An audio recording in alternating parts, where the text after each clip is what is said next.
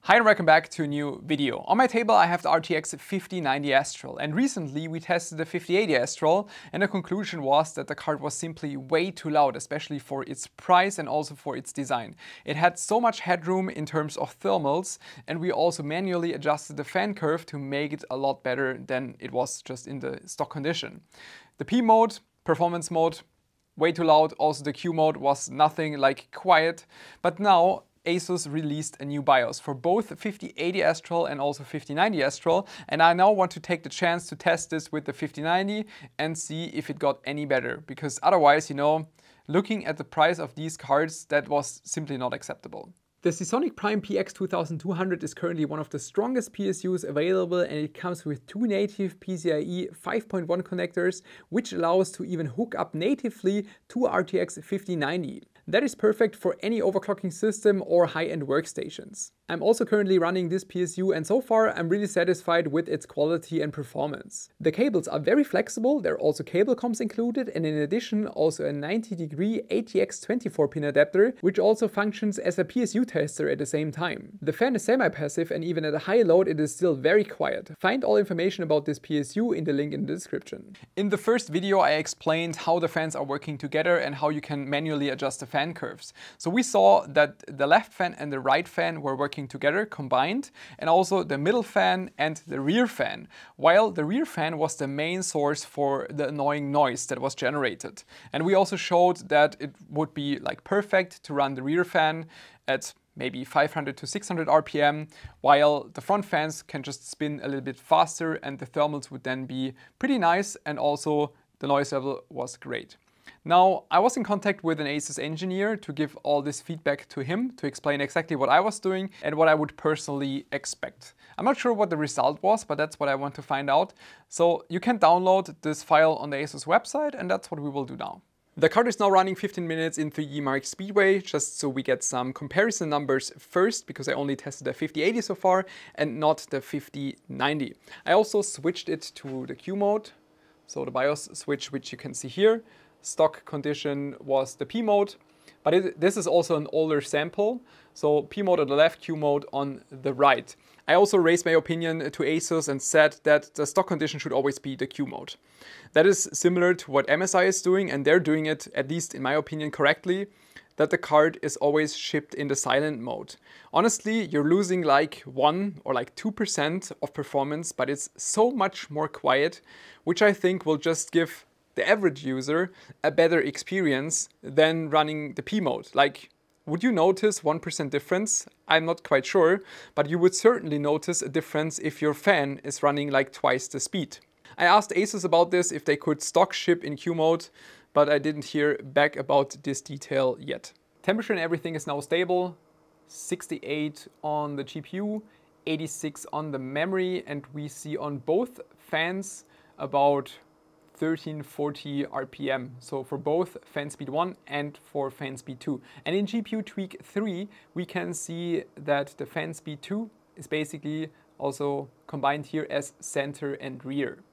Great. I also just noticed this. I mean, it's a great feature to have, you know, exactly for this reason. I'm not sure why this always happens. I just plug the cable in normally and I already have an uneven current distribution, which is, at least for my personal opinion, not in a concerning state.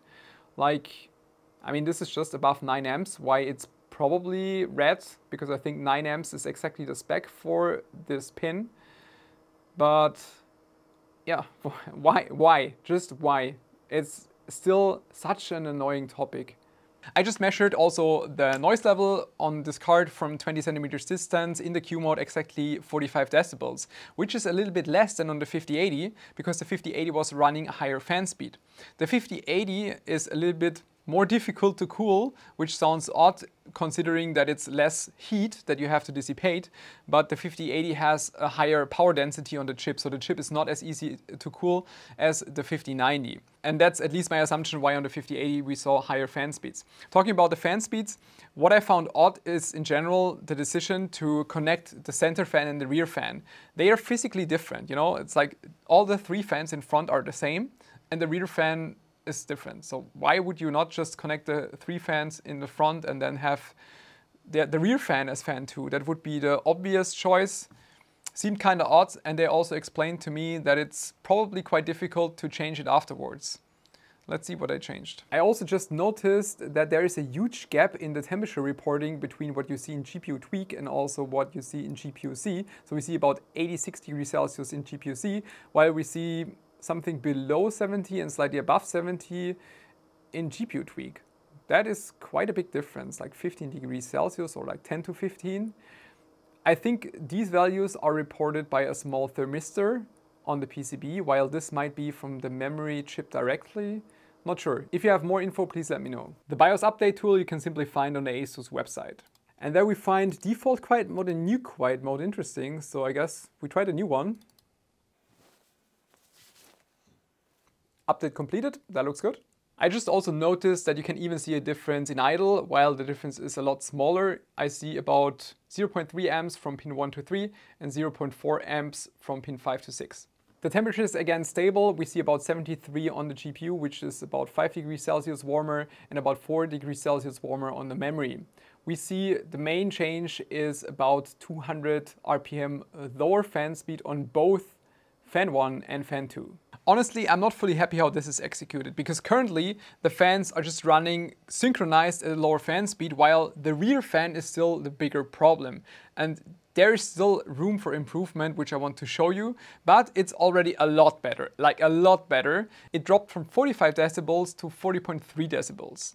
This is really quick and dirty. I didn't test this to detail. I simply did a quick adjust. Fan left and right, so fan 1 is 52% fixed, and center and rear, which is fan 2, now fixed to 43. Fan 1 is thus running at about 1400 RPM and fan 2 at about 1000 RPM. It even dropped the GPU temperature a little bit. With a different setting to my camera, so that's a different shutter speed, you can also clearly see that the center fan is spinning slower than the left and the right fan. The problem here is that it's not just about decibels. This is a huge improvement, don't get me wrong. This is in a state now that I would personally use it. Prior to that, no way. It was just way too loud, especially in the P mode. In the Q mode, it was still too loud. But it's not just about the decibels. It's about how the fan sounds. And I don't have the equipment to show probably some kind of frequency difference or what, I don't know, the fan is causing. I can just tell you that it's an annoying fan the way it is built. And that I personally expected a bit more. Even though this kind of fixes the problem now, I still expected more. Just to be honest, if I can, within 5 minutes, still find a way to improve it by just, increase the left and right fan and lower the center and the rear fan, then I would also expect the same thing from ASUS. They made this. They should know it better than I do, and they should be even quicker in, optimizing this. And I think, yeah, it is at least in a usable state now, but if you have the card, I think you can still get quite a bit more out of this by just manually setting the fan curve and have even less noise than before. It's meanwhile 1.5 weeks later. I forwarded all the information and feedback from this video to ASUS again and asked them about the P mode, Q mode, and also about the fan curves. And I said, currently all the cards that are being shipped are still in P mode because they're already made. But for the future, they said that high-end cards should be shipped with Q mode, but I'm not sure at which stage this is going to be. And they also said they will try to further improve the fan curve, and I will try to put pressure on ASUS that they actually do it, because yeah, this was not executed perfectly enough for my taste. All right, thanks for tuning in. See you next time. Bye bye.